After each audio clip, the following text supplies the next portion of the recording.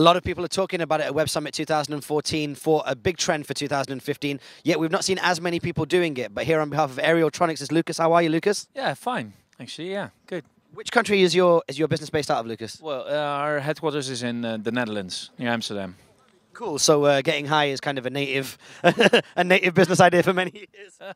Okay, drugs pun out of the way. Looking at the drone right here, why don't you just work us through top to bottom exactly what we're dealing with here in terms of materials and some hardware applications? Yeah, so actually the drone you see here is a dummy, because we're not allowed to fly here.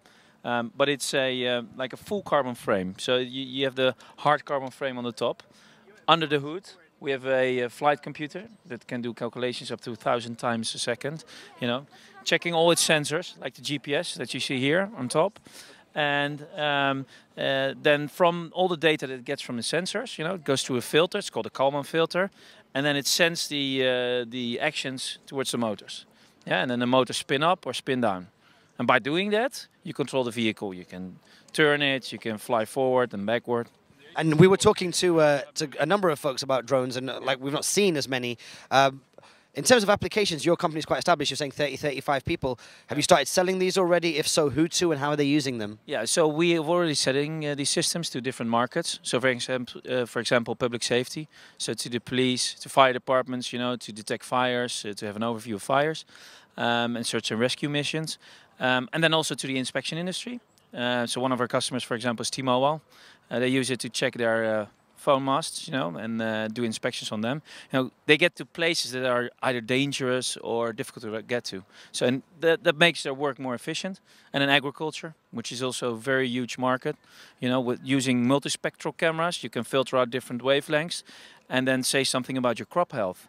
And you can then also manage your resources better. So spraying water, pesticides, or even fertilizer, can be more directed to the areas that actually need it. That's incredible. What I've noticed about drones is obviously there's been a lot of talk. I've been seeing them in numerous countries over the years, maybe not as much in action. But what I do like about the conversation in 2015 around drones is that the technology is quite developed. Tell me about how long this can fly, how high, how far, what are its hardware capabilities? Well, it depends on the type of system. So this is a multi-rotor system. So you will see flight times, depending on payloads, between 15 minutes and 45 minutes. That's a bit the scope. So the limiting factor is actually the battery. Yeah. So, but the battery technology is improving.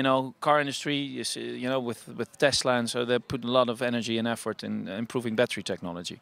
So you see these improvements. What you see also with these systems is that the hardware level, the readiness of the system, we're getting to a level where this system is very safe and secure, and the hardware is at a level that's okay. So then we start moving into the software again.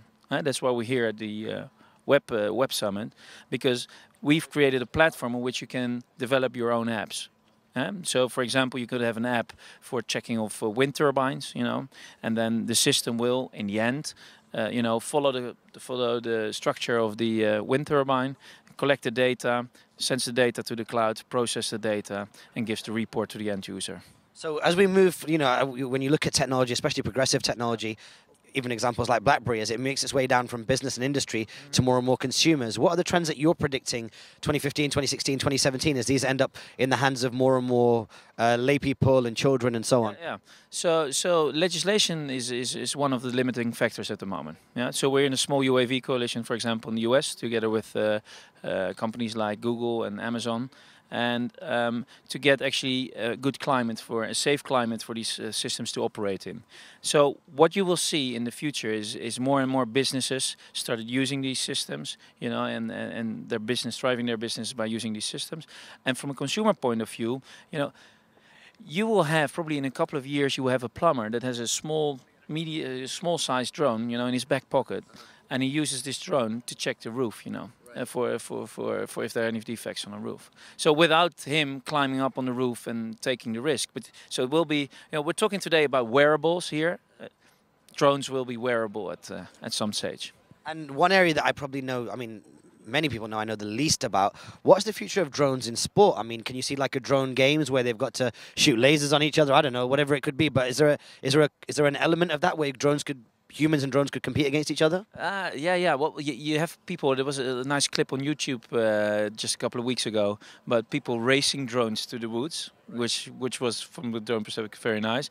People also, there's a nice startup on Kickstarter that has drones that follow you around when you do your extreme sports. So for example, surfing or skiing, or so you see a lot of cool stuff happening actually, and taking the platform and using it for different types of applications. Okay, and of course, VCs are difficult guys to find at these kind of events, but I'm sure that you must have been approached by quite a few, because there's not many people doing this that well. What's the finance and the private equity and the angel community? How have they been in terms of approaching your response to their response to you approaching them?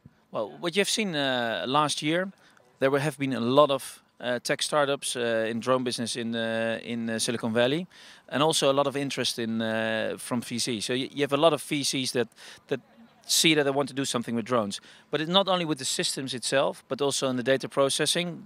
Because it's going to be a big data problem, and on the other hand, also on the sensors and on the sensor, the processing of the sensor data, etc.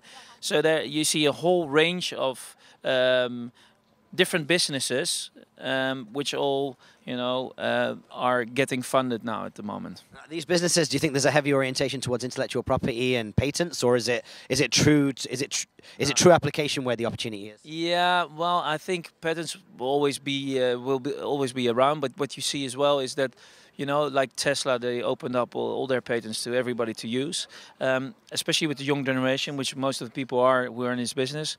It's more sharing and be good at what you are, and specialize in that without too much focus on patents. All right, well, Lucas, thank you so much for that insight. It's very difficult to get an industrial opinion and get some real hands-on expertise, so very grateful. If you need any more information, check out the link in the show notes below. And of course, you can check out all the interviews from Web Summit 2014 by subscribing to youtube.com/MediaTekSocial. Thank you so much, Lucas, and thanks for checking us out.